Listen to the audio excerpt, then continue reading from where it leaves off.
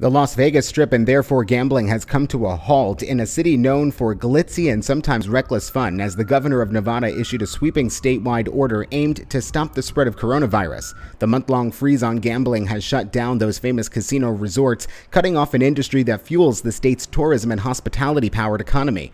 But it's also caused middle-class employees to suddenly find themselves out of a job. I work in Vegas. I valet for multiple casinos. I bartend. And after today, there's not much work for me. I'm planning to Uber, but I heard in California and New York, that's already done with. This coronavirus is very bad for big cities, and a lot of my friends are in the same boat. I really hope this gets better.